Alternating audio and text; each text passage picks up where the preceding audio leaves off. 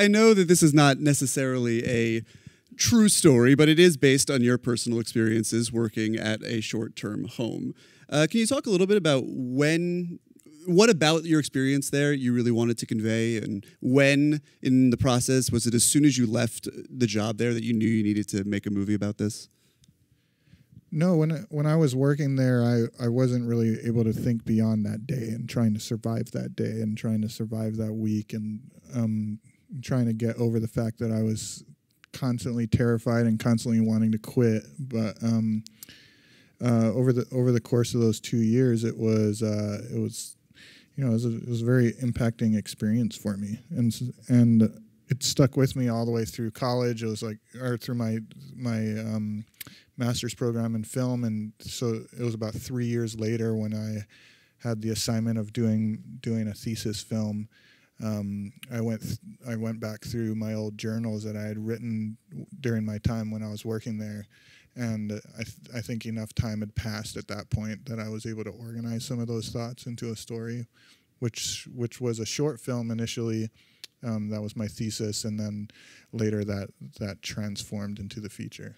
When you went to transform the short, did you sort of just knock it all over and start from scratch, or did you organically sort of build it from there with the similar characters? I had to knock it over because I initially tried to expand it from the short film and use all the same characters, but it didn't feel. It just felt boring. Like it felt like I was redoing the same thing, and that short wasn't initially meant to be turned into a feature. So as soon as I changed the main character from a male to a female protagonist, everything kind of the whole world changed. Cool socks, by the way. Jeez. I don't think I remembered that I was going to be, doing anything in public today when I put these on. I love those socks. So now, a question for Ms. Larson. I think it's sort of an obvious question, but one well worth asking because the performances are there's such an intimacy that's fostered between you and the other characters, and it seems so lived in that entire performance. And so I guess I'm just wondering what sort of preparation you did, who you may have spoken with beforehand to really get into that world. There's a few different aspects that needed to be understood and explored before we started shooting. One is all of the subtext that's throughout the film, which is a lot fueled by her past. So I had to think about that, create that, which involved also sitting down with John, and we went to dinner, and Destin gave us these little conversation starters, which got us talking about our childhoods and fears of being a parent, and then specifics about our relationship. And then the other aspect of it was her job. And I shadowed at a facility, as well as just kind of openly spoke with some people that have Grace's job, and then sat down with each one of the kids and talked with them a little bit about what information I would know about them, to understand better how Grace would relate with them, what her expectations were of each one of them, and their sensitivities, and all of those combined. And then Norwegian black metal to be able to listen to before starting each scene kind of informed the whole thing. No age? Is that what we said? No, Norwegian black metal. Ah, I see. Oh, that makes sense. No age would also have made sense. No age would be cool. And a question for both of the actors here. There's such a performative quality about the job as it's required, not as actors, but to work as counselors. Here, I think they, as it's seen very clearly in the movie, have to put on masks to go to work every day. And Rami's character is sort of without the mask, hasn't built that mask for himself yet. And so as actors, was that something that helped you get into the role, sort of understanding what that's like to always feel like you're performing? What a great observation. It's the socks. Well, I think for my character, that is almost maybe slightly more obvious because he uses humor as a kind of a tactic, a way to distract and deflect and comfort the kids in a way that I think it was kind of fascinating because it's the idea of, you know, how can you be like a really good friend to these kids, but also stay a disciplinarian and stay trustworthy. And there's something about coming to their level and kind of, you know, goofing around with them and joking around with them that disarms them in a way. But then also, you know, the tables turn and you then have their trust in a way, so that when it comes time to crack the whip a little bit, if you need to raise your voice or restrain someone that's freaking out, you're able to kind of do that little balancing act. And that was something that I shadowed at the same facility that Brie did, and that was something that I saw that was very prevalent there was keeping things light. Not in a way that's disrespectful, but just kind of joking and keeping kind of a light air throughout the day to try and just get through the day without you know, any tantrums or anything. I think it was really cool that you bring that up, because I was just talking about this earlier today. One of my supervisors was a female who, when I talked to her and hung out with her outside of the walls of that place, she had a very small frame, and her voice was very quiet. She was some kind of shy personality, and when she went through the gates to be a supervisor for this place, I could literally see her, you know, stand outside and take a breath and put on this thing, this personality, this somewhat fictional, but you know, it is a part of her. But she puts on this armor, and when she would walk into that place, she was a badass, and the kids respected her. She respected them, and she was a really incredible supervisor and a wonderful person to work for. So that was a cool observation. Yeah, I mean, especially in context of Grace's character and that badassness. I mean, after a long summer of superheroes, it's nice to see something a little bit more relatable in that vein. Real superhero. Exactly.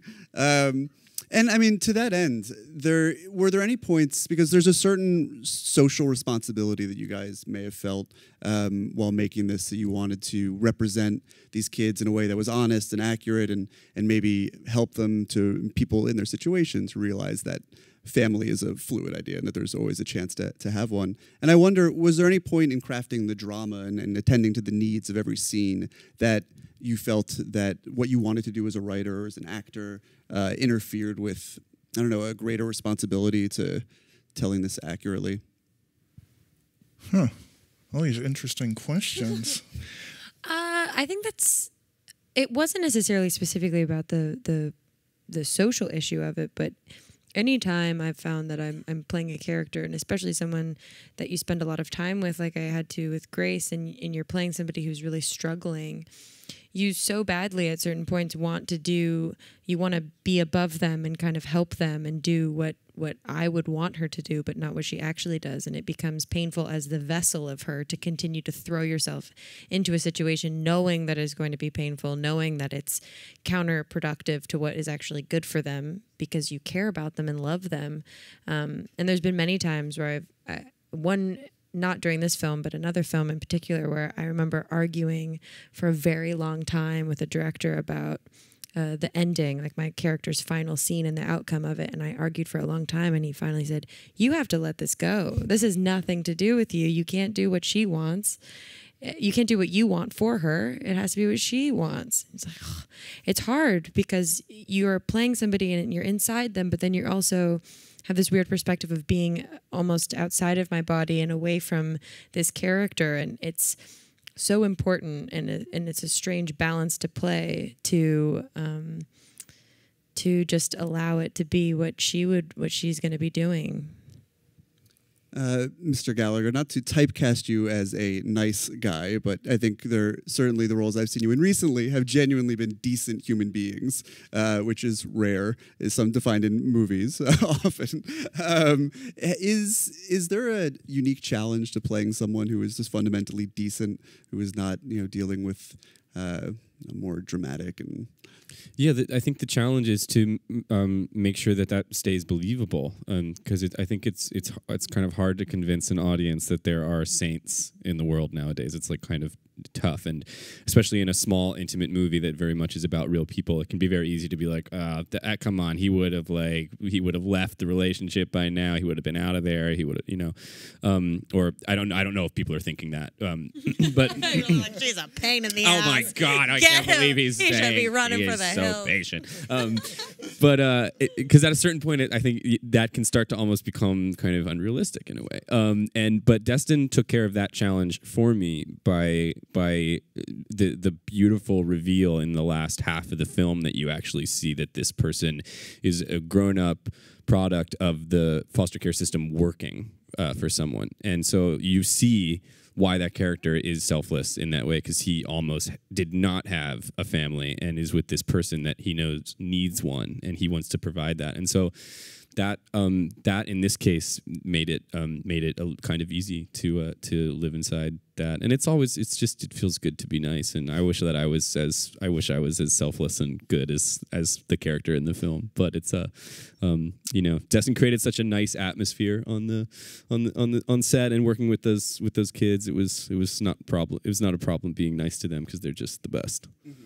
And the last time I spoke with Destin, we talked a little bit about how Rami's character, Nate, was sort of his proxy.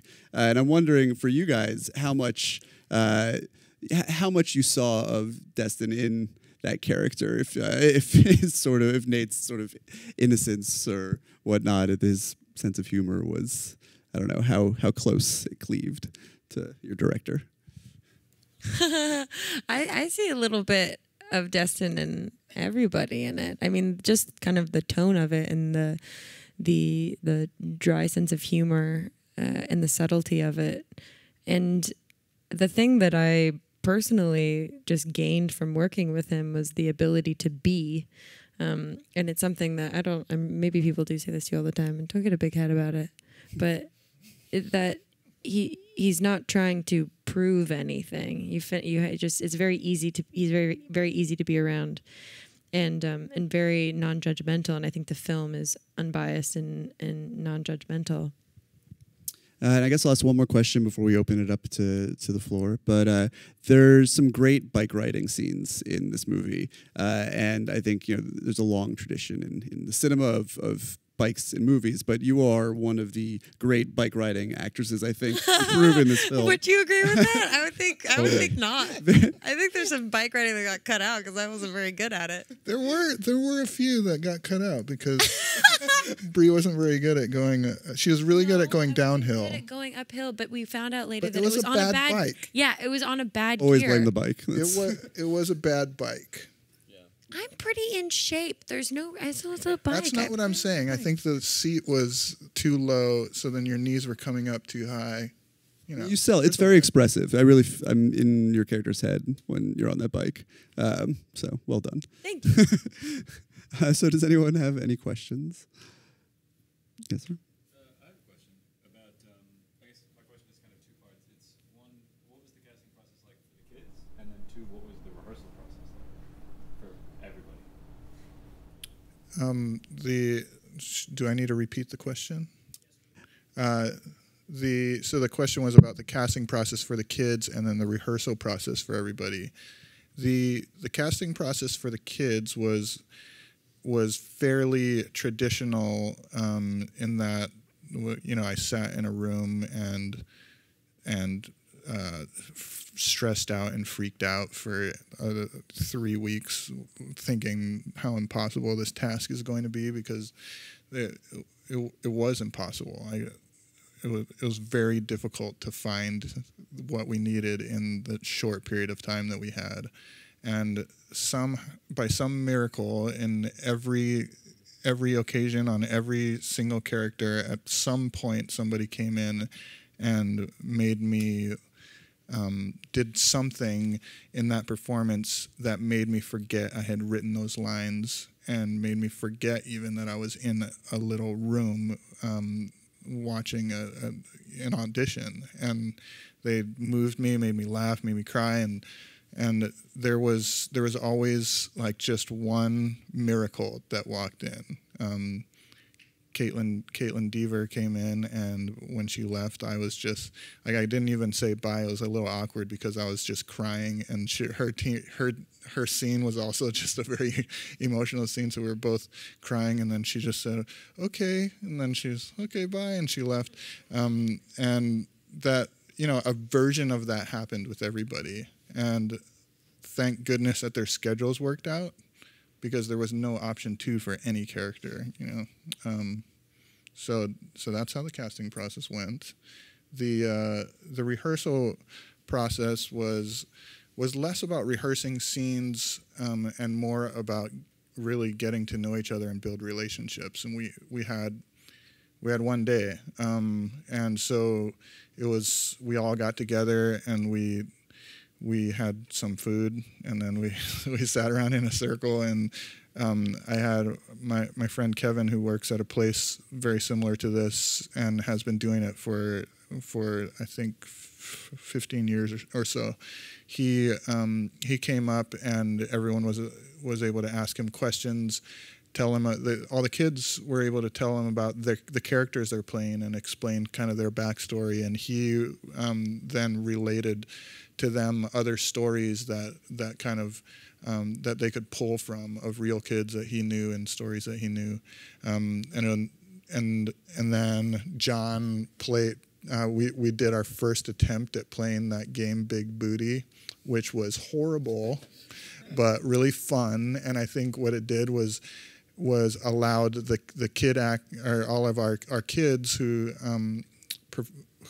it allowed them to see John and Brie be silly, and allowed them to see that it's okay to be silly, which is huge for this film, and huge for, I think, creating this environment that is very safe and free.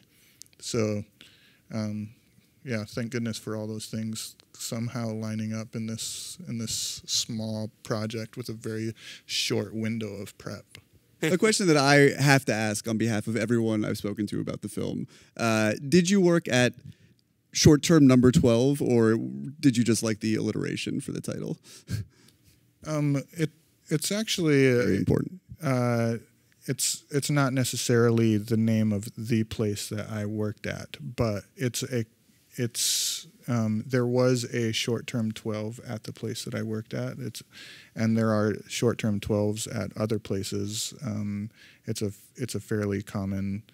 There are short-term facilities, long-term facilities within each group home, and the number refers to kind of the level of care that the kids need. And so 14 is the highest, 12. In the system that I am familiar with, 14 was the highest, and 12 was the next level down, and it kind of keeps going down from there. So there's also a long-term 12 and a long-term 14 and a short-term 14. And I was also wondering if you could talk a little bit about the music. I mean, the movie, there's a beautiful soundtrack, and it sort of sneaks up on you because it's not especially intrusive. But I think walking away from the movie, you sort of hear it resonating in your head, or at least I did. So I'm curious as to how that became part of the process, how closely you worked with the musician, and when you were writing the script, or when you were on set, if you knew exactly what sort of tones you wanted the score to have. Joel P. West is a friend of mine who I was actually a fan of his music before we became friends and started working together. And so he's just a wonderful person to create stuff with. And he came on set. He didn't really start composing until we began editing, but he did come on set a couple of times to feel what it was like to be in the room with while we were shooting some of these more intimate scenes, and I think he took that sense of quiet back with him, and the ideas of having a score trickle in as opposed to slap you in the face was something that we wanted from the beginning. And I don't know, Joel, I think just his instincts are, he just writes really beautiful things that I love listening to, and I would love to put on in my car, and his music has always been, whether it's his band, the Tree Ring that he plays in, or scores that he's done with me, his music has always, it's always put pictures into my brain, and so it's kind of a really nice thing to add into the movie. Do you still listen to it independently? Do you put on the vinyl? Oh yeah, I do. I don't have there's no vinyl yet, but the soundtrack actually I think is being released next Tuesday or something. You can find it on iTunes and pre-order it, and listen to some of the tracks. It's really beautiful. And have you screened the film or for any kids who? I don't know what the circumstances would be like, but for more direct feedback.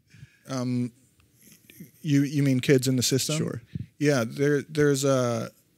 I mean, we have not taken the film to an actual foster care facility just because it's a rated R movie, but we've had I've had on a number of occasions at festivals. I mean, the second festival we played at, I had a kid come up to me. He was 20, and he said he was aged out of the system 2 years earlier, and he had been living in a facility really similar to this one his whole teenage life. And when he said that, I was like, oh crap, here comes the you suck at making movies comment. And he was just very thankful, and he said he came in ready to hate the movie, and he was, I mean, thank God that he was very moved and touched and thankful that we had